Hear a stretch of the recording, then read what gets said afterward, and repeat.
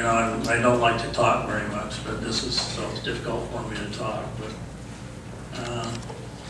it has been a great experience for me. There's no doubt about it, and I certainly would recommend that more of our community get more involved with our city government, and not just with the city council, but in any way, shape, or form. We need more people. This community has some of the greatest, probably some of the greatest people in the whole country, with some of the most talented people in the whole country, with backgrounds that are just absolutely incredible.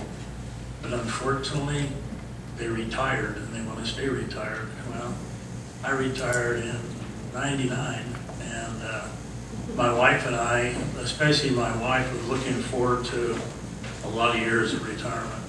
And so I guess finally, sweetheart, you're going to get it.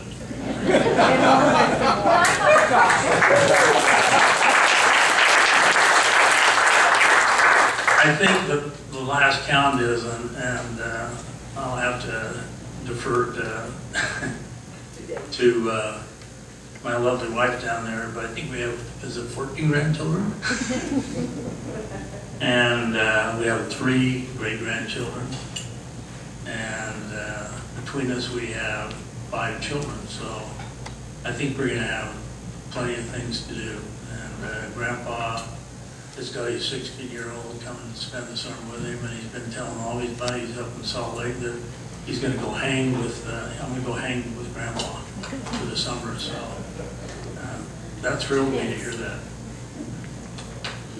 So thank you very much for the opportunity you've all given me to serve, and I'd surely recommend it to everybody else to do the same.